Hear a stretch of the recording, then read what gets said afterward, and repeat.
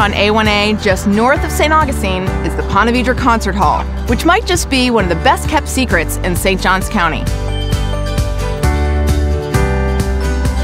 Here you'll find a concert venue that gets you up close and personal with the music you love. People from all over the Southeast come to the Ponte Vedra Concert Hall and the St. Augustine Amphitheater to see some artists in a unique setting that they might not get anywhere else. We have over 100 events each year, and that encompasses many musical genres from bluegrass, jazz, hip-hop, indie rock, classical, musical theater, a wide range of musical genres, and we're just excited to welcome new artists as well as returning artists. They've often said that this is one of their favorite places to play in Florida because it's such an intimate venue. Lucinda Williams is one of those artists.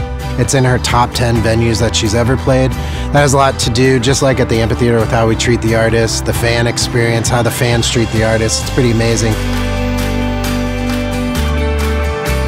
We have several free events, including the farmers market on Saturdays at the amphitheater, and here at the concert hall, because it's a lot more intimate, we have more fundraisers, we have movie nights, we can host weddings, reunions, all sorts of celebrations where people want a little bit more of an intimate setting.